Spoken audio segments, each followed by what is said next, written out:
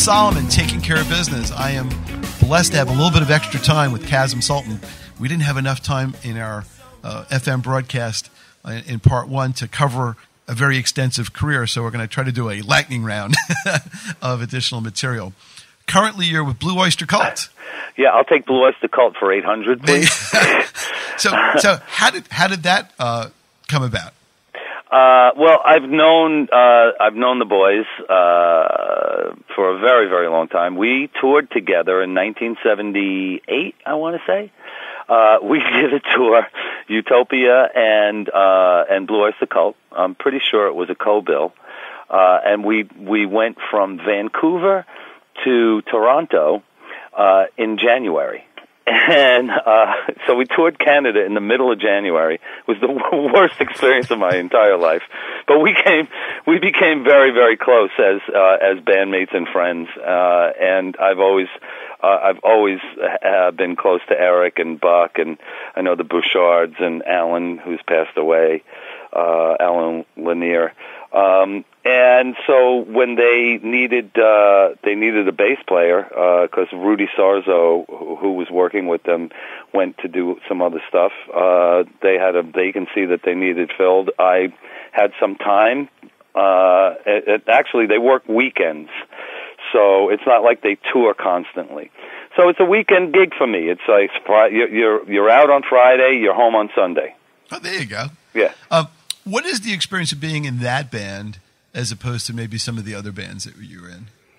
Oh, I don't know that you could compare them. I mean, they're the Blue Oyster Cult is Blue Oyster Cult. They're great musicians, great bunch of guys. The only two original members are Buck and Eric. The other two musicians in the band is there's a guitar player by the name of Richie Castellano, who's absolutely a brilliant musician. He's fantastic. And he actually plays on my record, on my solo record. And the drummer, Jules Rodino, another Long Island guy, he's just a love to play with. He's great, and he and I have become close over the last year and a half, 2 years of playing together. So, it's a lot of times it's not about how well you play, it's about how well you play with others. So let's talk about the New Cars. Yes. I actually saw you I was in the audience, I believe it was Jones Beach, when you did the New Cars tour. Uh-huh. Tell us about that. That kind of came about as there was a manager or management company, 10th Street Management, that was handling the old cars, or they wanted to get the old cars back together. It's a guy by the name of Alan Kovac, who's a pretty famous manager in the business, famous for reviving careers. He took Debbie Harry and made her a big star again. He took Meatloaf and made him a big star again. He's been managing Motley Crue for the last 20 years, 25 years. In any case, a great manager. And he had this idea that he was going to put the cars back together again. Well, the only people that signed on to it were Greg Hawkes and Elliot Easton. Rick really didn't want to do it. The drummer didn't want to do it, and Ben, or the bass player, had since passed away. So then they got this brilliant idea that they were going to ask Todd to do it, to step in and kind of be the front man. And once Todd said that he was going to sign on to it, it was a no-brainer because I knew Alan from Meatloaf, and I called Alan and said, I'd be the perfect bass player. So that's how I wound up doing that. That was a great tour. I thoroughly enjoyed it. We had a lot of fun doing that. Unfortunately, it ended prematurely. Elliot got hurt in the middle of our tour, and it kind of took the wind out of our sails. We never really recovered from it because we were in the middle of a 2.5-month tour that we had to abruptly end. Elliot broke his shoulder, and it was going to take 6 weeks for him to recover from it. So we lost any momentum that we had, and it just wound up not happening. Will it ever happen again? I doubt it. Okay. Now, what's interesting is I have two little daughters, and one of my daughters likes to watch children's TV, and I'm watching a show called Yo Gabba Gabba, I've heard of that. I see a gentleman who says, "Hi, I'm Greg," and he starts playing music. And I look at my wife. I said, "This is Greg from the Cars." Yeah. and he's like, and my 3-year-old's watching this, and I'm like, "Wow, that's it's mind blowing," because I guess you never know where people will pop up. Yeah, well, I mean, Ringo was the train guy for the longest time too. So, Joan Jett. Let's talk about Joan Jett. Sure. Joan Jett from Long Beach, New York. Yeah. And not too far from my office. And a member of my family who's sadly no longer with us actually knew Joan Jett personally and worked with her. And I actually met Joan Jett at the Long Island Music Hall of Fame Awards. Let's talk about Joan Jett and the Blackheart. And actually, one of my guests was Ricky Byrd. So let's talk about Joan Jett. How did that come about, and how long were you with the Joan Jett band? Well, a guy that I grew up with, Tommy Price, was in the mid-'80s an extremely sought-after session player, drummer. And we had known each other since we were about 11 or 12 years old on Staten Island, where we grew up. And we actually played in our first band together. Tommy became an extremely desired drummer for records in the New York area during the '80s, when people were making records with session players. So Joan called him to play on one of her records, and she needed a bass player. And Tommy said, "I have my buddy plays bass. He's played with Todd Rundgren. He used to play with this, that one, whoever." And she said, "Okay, bring him down." And I went down and I started playing with her, and I guess we did a record in 1986. But I didn't join the band until 1987, and I wound up being a Blackheart for 87, 88, and most of 89. And then I left to work with another band. But that was a great time for me. I love Joan. Congratulations she's just been inducted into the Rock and Roll Hall of Fame. Well deserved. Absolutely, and completely well deserved. And it was a highlight of my career working with Joan. But the flip side of that was it's not really the kind of music that I am most comfortable playing, although I can certainly play it. If I had a choice of door number 1, door number 2, door number 3, and Joan was door number 3, I probably wouldn't choose door number 3. But I thoroughly enjoyed playing with Joan. I love her. She's great, and she's a really, really great person. She seems like a lot of fun because she treated the media very well when we were there, and some of her songs are really cool. Like "I Hate Myself for Loving You." I mean, you gotta just love a song like that. Yeah, well, that's me. I played bass on that song. Yeah, and I think that's just completely awesome. Yeah. Meatloaf. Way back in 1978, I believe I was at St. John's University watching Meatloaf perform "Bat Out of Hell" when he was in a wheelchair because he broke his leg. Right. So now I know that you were on the "Bat Out of Hell" album. Yes. So let's talk about that. Now, that was Jim Steinman who wrote the songs, and did Todd produce that? Yes, Todd produced that record. As a matter of fact, I had just joined the band. This is 1977. I joined in April of 1976, and so I was only in the band for about a year, and I guess it was October, maybe middle of October or something like that of '77, and my phone rang. I was living with Roger Powell in a house not too far from Woodstock, and the phone rings, and it's Todd, and Todd says, "You want to play on a record I'm producing?" And I said, "Yeah, okay, yeah, why not?" I said, "Who's the artist?" He said, "It's a guy named Meatloaf." I said, "Okay, so why are you doing this? What is the joke here? I'm not getting it. Come on, really?" And he said, "If you want to play on the record, just show up at the studio at 1:00. So through his annoyance, I got in my car and drove up to the Bearsville studios where Jim, Meatloaf, Rory Dodd, Ellen Foley were going to play the songs for the band to start rehearsing, and that whole rehearsal, we did about 3 weeks of rehearsals before we actually went into the studio. It was myself, Todd, Roy Bittan, and Max Weinberg. That was from the E Street Band. Yeah, that was the band, and then we recorded that record. Every song was done in one take. And it was just I laughed the entire time I was playing it. I just didn't think I'd ever hear it again. I thought just like, let me just take the money and run, because why anybody would want to record this material is totally beyond me. Little did I know that it would be the third biggest selling record of all time. And you were part of it. Yes, I was, yeah.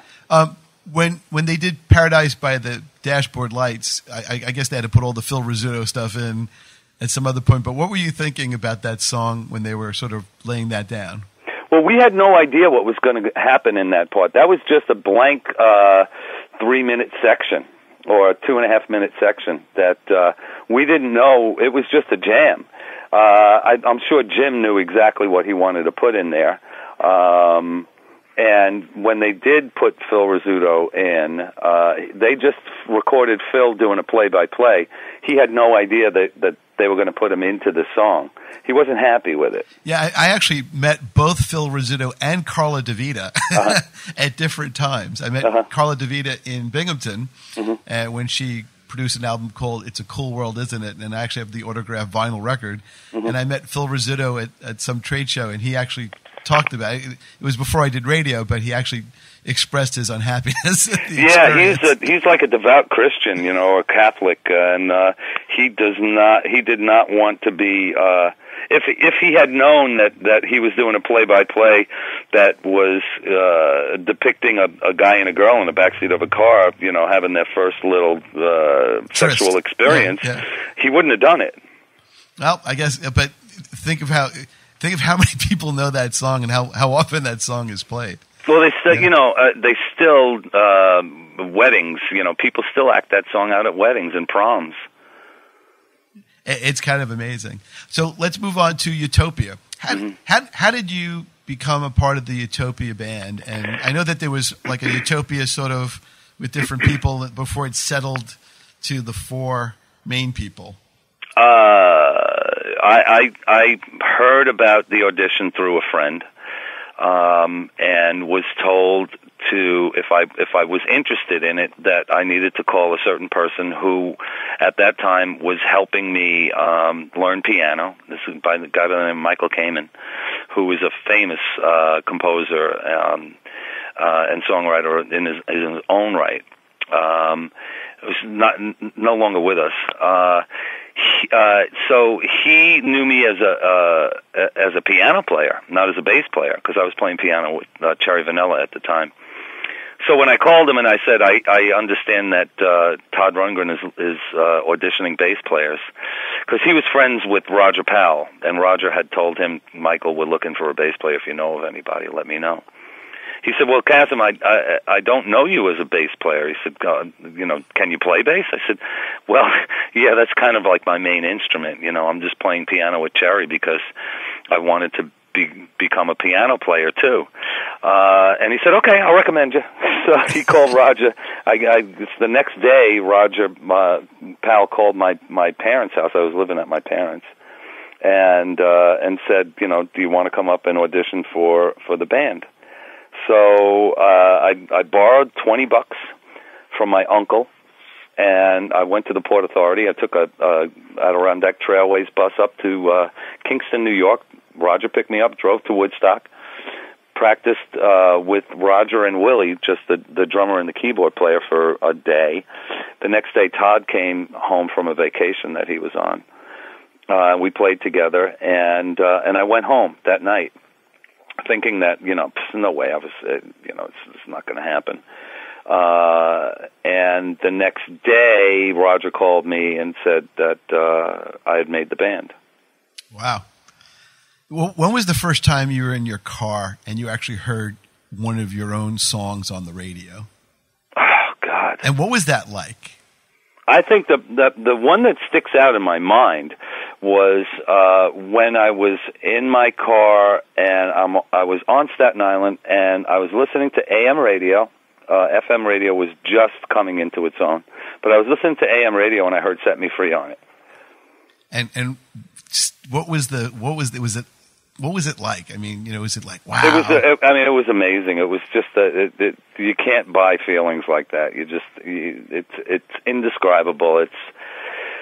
It's kind of a cross between validation and euphoria. Did you call the station up and ask them to play it again? No, I don't think I did. I was just content with that little bit that I got, that little piece of heaven that I got. Wow. For all the music that you have played and all the music that you will play, what is the one thing that you think is sort of the unifying theme of all of the experience you've had in rock? The unifying theme? Yeah. I'll tell you. When you started asking me this question, my head cocked and my eyes went like, what? But I think that it's. That the answer just came to me. It's that I have been lucky enough and blessed enough that I can pretty much play any kind of music that's put in front of me. I might not be the best person in the world to play it, but I can certainly keep my own. And I can play with Joan, and I can play with Hall & Oates. I can play with Richie Sambora, and I can play with Patti Smith or Celine Dion. It doesn't matter what the music is. I can play it, and that's a great feeling. That is a great feeling, and it also is a great expression of your incredible talent. Well, I don't know. I don't know that I'm incredibly talented. I just know that I do something that I've been able to survive on for the past 38 years.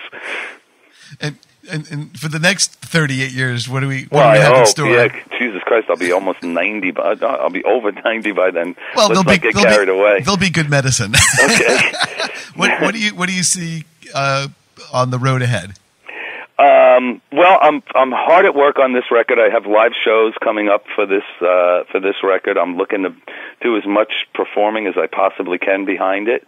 And because of the initial success of this record, and the amount of positive feedback that I've gotten, both reviews and press and stuff like that, I'm thinking that maybe I might have to do another record pretty soon. Well, if that's the case, I would love you to be back on our show. I would love to. And maybe we'll even try to debut it and do a whole, rock and roll thing and really get into the deep tracks of the album. Yeah. All right. So this is Richard Solomon, Kasim Sulton. Thank you for being a part of our show, from being a part of my radio audience and being part of Kasim's incredible, loyal fan base that's been around for a long, long time. From me to you, thank you immensely for being with me and giving me so much time and your heart and your soul in this interview. Thank you so much, Rich, for having me. I really appreciate it. All righty.